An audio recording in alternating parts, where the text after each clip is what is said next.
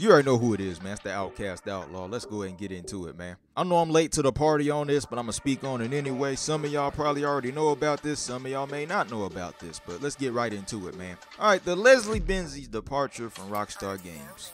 A little piece of it anyway. Probably what led up to, it blowing up the way it did. But I just found out that the Hauser brothers wanted to focus on the story aspect of Grand Theft Auto. Leslie Benzies wanted to focus on online, which I'm against, but from a business standpoint, you can see why they milk GTA Online the way they do. I mean, hell, a lot of this DLC in GTA Online was supposed to be single player DLC. The contract update felt out of place. I mean, I liked it, but it felt out of place, if that makes any sense. Like, especially the Lamar and Franklin missions, that would have been better suited for single player.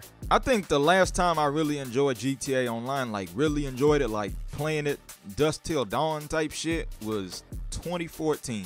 That's when GTA Online was in its prime, man. You never knew what the fuck was gonna happen, man. You don't know if niggas gonna come in there and do a money drop or whatever. I remember that shit too, man. Rockstar took all our money and stuff like that, man. The Eclipse Towers and the Adder, the Zentorno, what I mean? The simplicity of GTA Online, man. But, once you unlock everything, it's just like, what now? Well, now, as you can see, this game just doesn't know when to fucking die. I mean, this shit done got out of control to the point where all these gaming companies are deciding to sit on one fucking game and just do half-ass updates throughout the year. I mean, whether you're talking about Fortnite, Rainbow Six Siege, you fucking name it, man. Some of these games just don't know when to fucking die. Now, granted, this new generation of gamers, they don't know no fucking better. Some kids are picking up a PS5 for the first time. Some of them think they're playing a 2023 game instead of a 2013 game. So yeah, that being said, we're long overdue for another Grand Theft Auto game. Now, see, back to the whole departure, I had it all wrong. I was under the impression that Leslie Benzies wanted to focus on the story and not the online. So, of course, thinking that, you automatically are going to take Leslie's side. Now, with the success of GTA Online, it was a pretty good idea, Leslie. From a consumer standpoint, a long-time GTA veteran, what in the fuck are you thinking? Now, I have no doubt that everywhere is going to be a top-level game. I mean, Leslie Benzies, you got to think about it. Leslie Benzies is one of the primary reasons as to why Grand Theft Auto has been so successful. So I already know he ain't going to do us wrong with his game. But I tell you what, man, come next month, I mean, shit, November's coming to an end, and we're going to get some GTA 6 news come next month. Ball's in your court, Leslie. What's happening? So yeah, with that being said, man, the whole gaming industry is about to get shook up next month. Now sure, Rockstar and Take-Two, they're the superpower of the gaming industry, but Leslie Benzies can very well force himself into that conversation. Now sure, it isn't going to happen overnight, but I can see it happening sooner rather than later. I mean, sure, Leslie Benzies and them dropped the trailer for everywhere, but they're still tight-lipped about their project just as much as Rockstar and Take-Two are tight-lipped about GTA 6.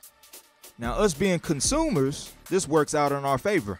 Because without competition, man, the product gets stale. That's exactly what the fuck is going on right now in the open-world gaming market, man. Because, Volition, Deep Silver, THQ, whoever the fuck, that whole entire umbrella, them motherfuckers lost their mind and Saints Row got killed because of it. And then once that happened, Rockstar and them pretty much just said, what competition? Now look at us, 2023 going on 2024, still playing motherfucking GTA Online. Not one story DLC in sight. But yeah, back to the Leslie Benzies departure, man. Of course, we'll never know the full story. But, sending a man off on a sabbatical and then robbing him in the process, unpaid royalties, that type of shit, yeah. Clearly, that internal conflict spiraled out of control. It goes to show you, man, workplace drama doesn't just apply to, your average tax bracket. It applies to all tax brackets. But yeah, man, we'll see how this thing plays out next month, man. Do y'all think Leslie Benzies is going to drop a trailer of his own, or you think he's just going to, take the hit next month? We'll see what happens, man. But that being said, man, what do y'all think? I'm out. Peace.